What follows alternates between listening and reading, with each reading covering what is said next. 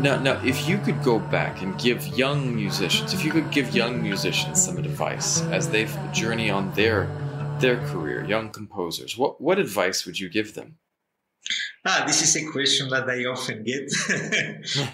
Recently, I just had a lecture in university in Australia, and there was one person from Philippines who asked the same. Yeah. In the sense that he comes from a different cultural background. He now studies in totally different, different country, context from what he was born and the question is, how does it go further? I think let me reframe it then. I want to change the question so it's a little different. What advice would you give to yourself? Younger version of yourself, what advice would you give yourself if you could go back in time about your journey? I believe I was lucky enough to make good choices. Yes, I understand it now. I hope in 10, 20 years I will say the same. Right. So what was very important to me is to have the best possible I could get. I wanted the best possible education in my understanding. Maybe what is best for me might be other best for you.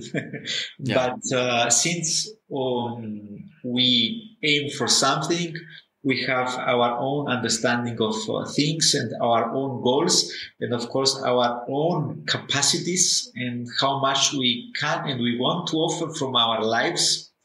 And of course, with which manners, because they all have consequences.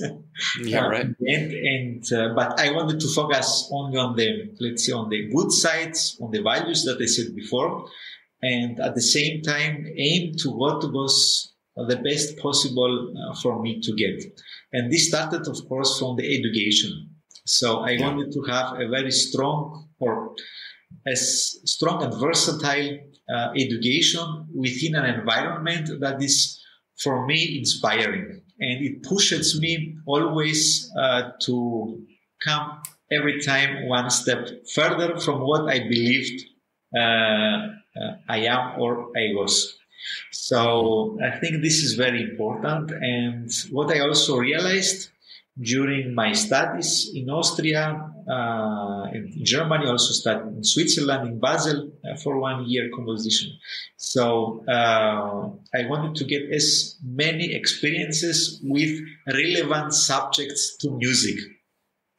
So what I mean is, for example, let's say traditional composition is not the only sort of composition. There is even electronic composition. There is composition with non-traditional sounds. There is composition even on the conceptual dimension. There is a composition that is more technical. So there is composition that is more technological. There is composition with less engagement of humans, with more engagement of, let's say, robots or whatever. This can be, and at the same time have also a more understanding of what is behind that. With this, I mean, for example, theory, philosophy, interpretation, and even getting information from non or outer musical sciences. This is it can be anthroposophy, it can be something with ethnology, so astronomy, with space discoveries. So it's for someone exciting. Yeah. And the more I am really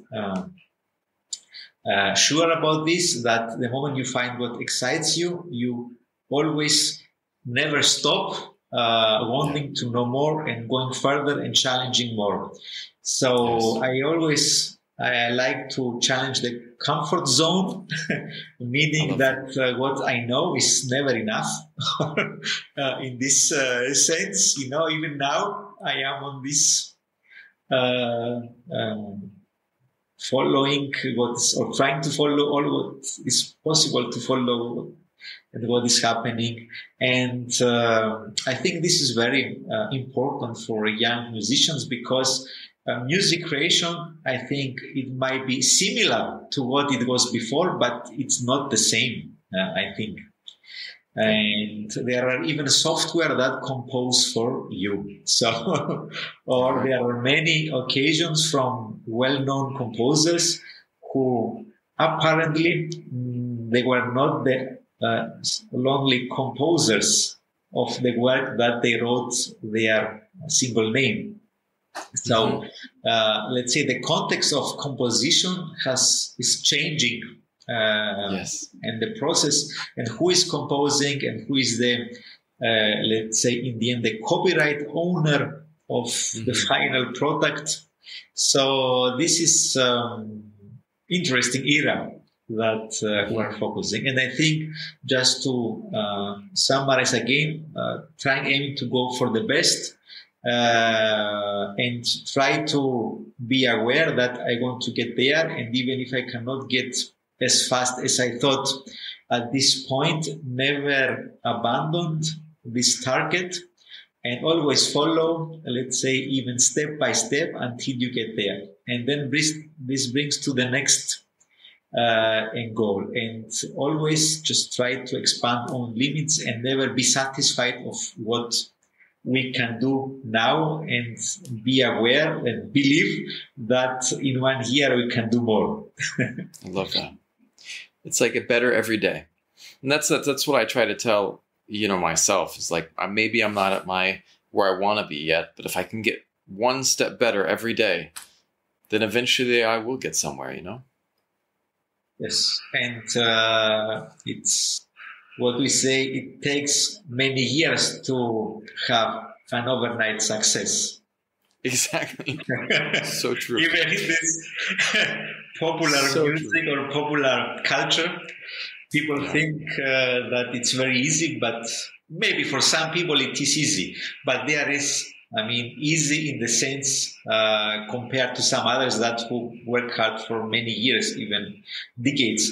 But there is another aspect that it is very important, at least to me, and this is the sustainability and how this will last in time, and how valuable and worthy it is from its ingredients, so that through the time it gets more and more value, and it gets more and more, let's say, importance, because this is something, at least for a worthy musical piece or artwork or piece of music. In popular music, it's not different, or in popular culture we see. That's why I call this all-time classics, because they have some certain values that last in time and never lose their originality and their value, no matter how many years will pass. That's so true. Well, brother, I want to say thank you so much for today. This has been absolutely amazing, and I've learned so much. Now, I look forward to seeing more of your work, and I would love for you to come back on sometime. For sure. Thank you for this very inspiring, and I'm happy to spread the word through in Vietnam as well. And I love it, man. I believe culture unites people. We are living in an era that it is even a complicated manner, and music has the power to unite people, and that we can focus on common goals, that it's actually the values of the human existence.